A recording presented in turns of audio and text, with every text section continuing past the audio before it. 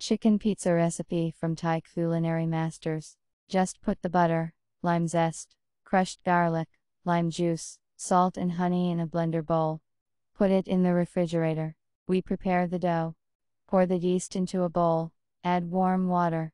Let the mixture settle for 2 minutes. Add flour to the bowl. Then wheat, salt. Kosher or not, it's purely personal. Add honey. Mix it up. Do not let the dough rise for an hour. We're going to get some wine. Cooking with wine is more fun, and time flies by imperceptibly. To your health. Let's start cooking the chicken.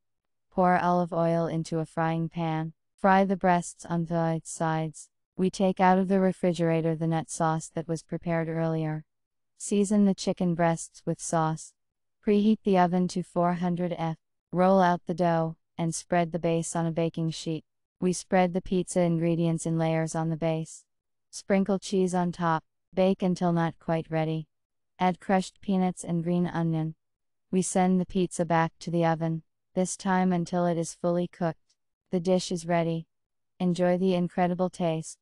Bon appétit!